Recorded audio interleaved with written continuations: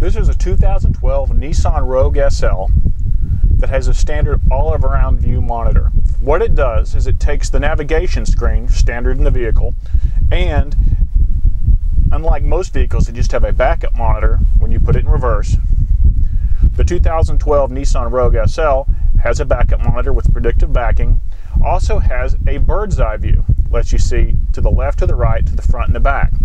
To the left of me, actually to the right of me, is a 2011 Nissan Leaf. I can see it clearly in the monitor, so if I want to parallel park,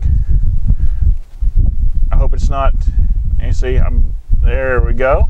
It's a customer's car, so I better not hit it. I can park easily, and then when I get into the parking spot, I can move up. If I want to see exactly where I am, I can hit it again and say, well, shoot, I'm right there. It's a little tight. I'm going to scoot up just a little bit more. If I want to see what's behind me, I just put it in reverse and go backwards.